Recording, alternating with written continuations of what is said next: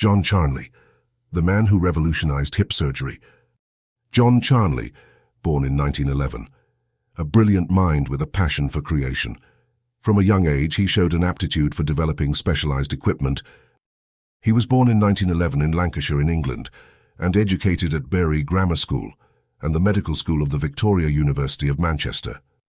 Charnley serviced as a lieutenant in the Royal Army Medical Corps during World War II. The war brought a surge of patients suffering from debilitating hip conditions. The existing treatments offered little relief. Frustrated with the limitations, Charnley embarked on a quest for a permanent solution. His relentless mind began experimenting with different materials for artificial hip joints. The Charnley Hip, a revolutionary low-friction cemented polyethylene socket design, was born.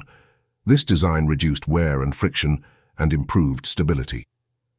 Despite initial resistance, the Charnley Hip's success stories spoke volumes.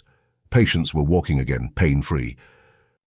He was elected as a Fellow of the Royal College of Surgeons and was awarded the prestigious Lister Medal for his pioneering work in joint replacement.